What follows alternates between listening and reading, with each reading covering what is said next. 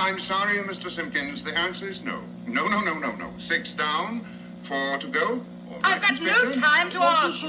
I tell you, it's got to be done tonight. It must be a yes or no question, Inspector. Do you understand? Tonight!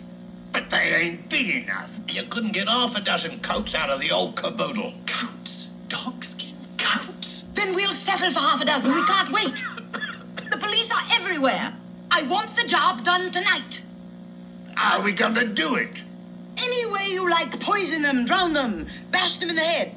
You got any chloroform? Not a drop. And no ether. Either. I don't care how you kill the little beast, but do it! And do it now! Oh, please, Miss, now have pity, will you? Can't we see the rest of the show first?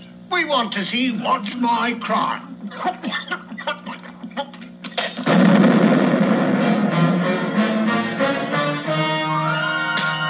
Now listen, you idiots. I'll be back first thing in the morning. And the job better be done or I'll call the police. Do you understand?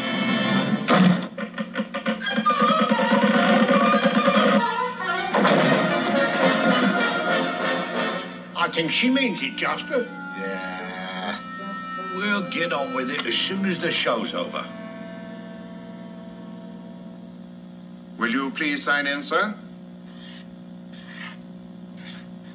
Hey, kids, you better get out of here if you want to save your skins. But how? Shh. There's a hole in the wall.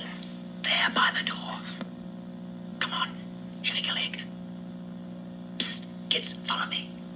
Hey, Jasper, look. It's old Meathead. Yes. Hey, what do you know? Old Meathead Fontswater. Come on now, don't crowd. One at a time, one at a time. Now for our last contestant this evening panel, meet Mr. Percival Fontswater. Now, Mr. Fontswater, if the panel fails to guess your unusual crime in 10 questions, you will receive 2 weeks' vacation at a fashionable seaside resort, all expenses paid. That is, of course, after you paid your debt to society. Now, who will take the first question? Inspector?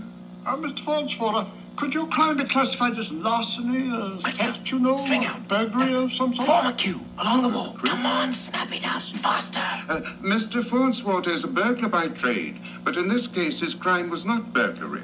I'm sorry, the answer is no. 1 down, 9 to go. Miss Birdwell? If your crime wasn't robbery, well then did you, oh dear, but what I mean is do something of a violent nature, that is... Come, Miss Birdwell, we're running short of time. Oh, yes, of course, so sorry. Did you do someone in? No, Miss Birdwell, I'm sorry, the answer is no. 2 down, 8 to go. Mr. Simpkins? Oh, yes, your crime was not robbery and not homicide.